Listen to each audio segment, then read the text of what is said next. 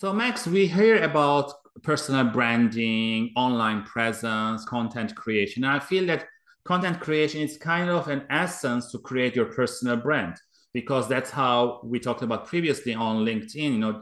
The recruiters or the hiring manager will check to see your stories, what you post, or your accomplishment. So, in that sense, what tips you have for new immigrants or job seekers who are not familiar or they are afraid to create content or they don't know what to create content? How can they start?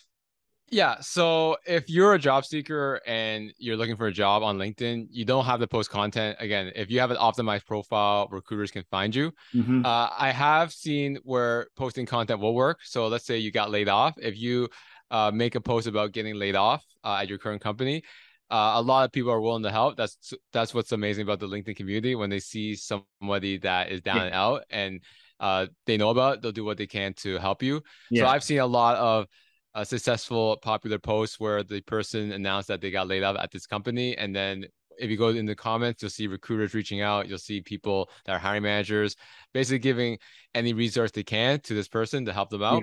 So I think that's the only time that you should make a post if you're focused on job seeking. If you're Mm-hmm. trying to build your personal brand or build an audience, I would just say just post about stuff that you're an expert in that and you're interested in. So for example, if you're in data science, talk about the trends in data science, talk about what you've learned in terms of languages, skill sets, right? So talk Yeah. about stuff that you're interested in terms of your knowledge base. And that would be my recommendation if you do want to create content to build your brand that way. I tell my clients, follow some companies you are interested in. They post content, engage with them, or maybe share their content, but put your 2 cents of this is a great article, these are my comments. And again, even in the comment section, there is also a lot of interaction you can do. And that way you can also build networking and you never know because it's all about networking and building relationships, right? Yep, exactly.